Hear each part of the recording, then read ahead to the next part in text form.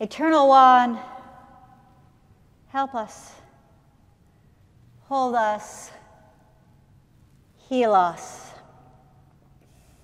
In your holy name we pray. Amen.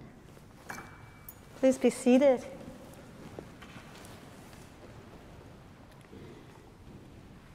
Good evening. It is so good to see all of you here. And to my Lutheran siblings who I have not met except for a Zoom call a year ago, welcome. And I'm looking forward to getting to know you. And I have deep care and much gratitude for your bishop and my colleague, Donald Chris. So thank you. It's a hard time in the world, don't you think? A stunningly hard time. I don't even need to list the issues. I can pause right now and you can fill them in. And yet, and still, we gather here today together. Interestingly enough, the religious news service reports that over the last few years, there has been a profound rise in Italy in the number of people who wish to be de-baptized. De-baptized, yep.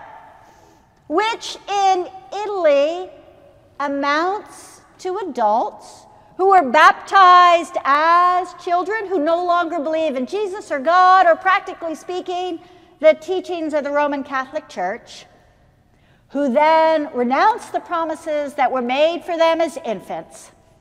They fill out a form that's available online, citing why they no longer believe, and ask to be released from their baptismal promises. And this form is then filed with the local bishop, and eventually a note is made in the parish register where the person's baptism has been recorded, stating that they have abandoned their faith. Now, of course, church officials do not use the word de-baptize. Saying what we know to be true, you cannot unbaptize someone. I mean, the event has taken place, that fact remains. But what an adult can do now is use this process to publicly leave the church. And after the form is received, the individual is recognized as formally relinquishing their faith and their connection to the church. An event, a sacrament was given to them, a potential pathway for their life was offered them, and for many and varied reasons as an adult, the individual chooses to visibly distance themselves from this way of being. It is an interesting rite of passage. Pretty much the exact opposite of why we have gathered here today. But welcome, friends, to what is increasingly becoming a countercultural event. In an insanely fraught time in our world, In a moment in history when an escalation to nuclear war does not seem unthinkable, in a time when more people, when asked of their faith tradition, are replying none or is identifying as spiritual but not religious, in a historic moment when Christianity in this country is heavily identified with a conservative right-wing political agenda, and mainline Protestant Christianity is muted in our witness to the gospel of Jesus Christ, welcome to this moment. Welcome to this time and this place, this service of worship where we collectively say, "Sir, we wish to see Jesus." We, in spite of and because of the world, have gathered here today to say we wish to see Jesus and to renew our promises. We wish to say again, I will, with God's help, follow Jesus and embody his gospel in our world. And why, in heaven's name, why do we do this? Because we need to remember. And because we need to remember together. We need to remember what holds our souls together. We need to remember how to embody God's call to be in this world.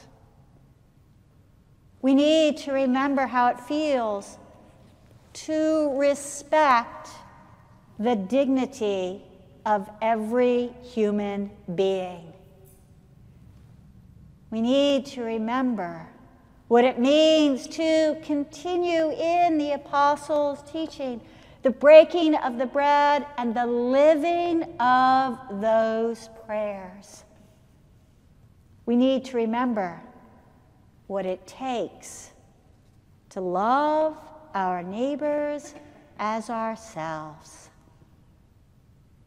We need to remember how to persevere in resisting evil, and when we do screw up like you read about it, what it feels like to say, I am so very sorry.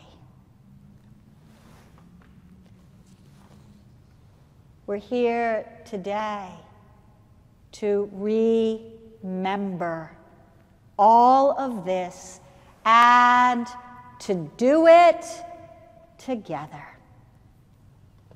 Christianity has never been a solitary event.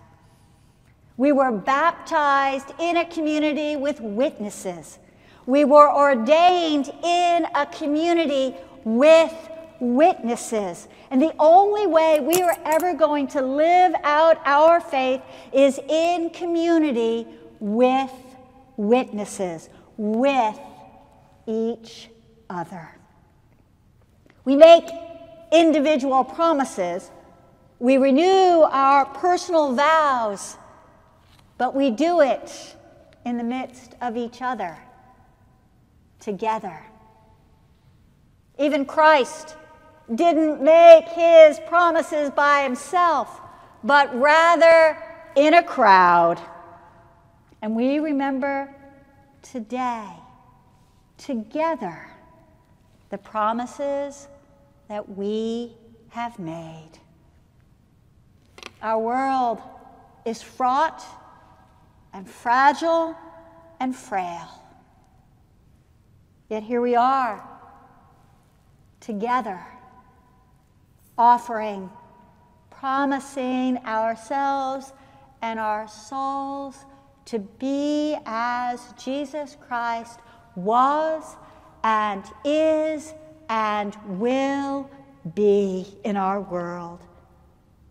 We are today, together, audaciously offering to be Christ's hope in our world. And there is no way that I can do this by myself, or that you can do this by yourselves. I am way too flawed. We are all way too flawed. But together, with each other, we can. People do not get de-baptized together. That rite of passage seems to be a solitary event. But embracing those baptismal promises, embodying those ordination vows, that work, that sacred embodied prayer can only happen together. So here we are, remembering, renewing together our hope, our longing to be in this fragile world as Jesus was. And may we, who have undertaken this work, offer each other the grace and the courage to carry it out. In Christ's holy name, may we pray. Amen.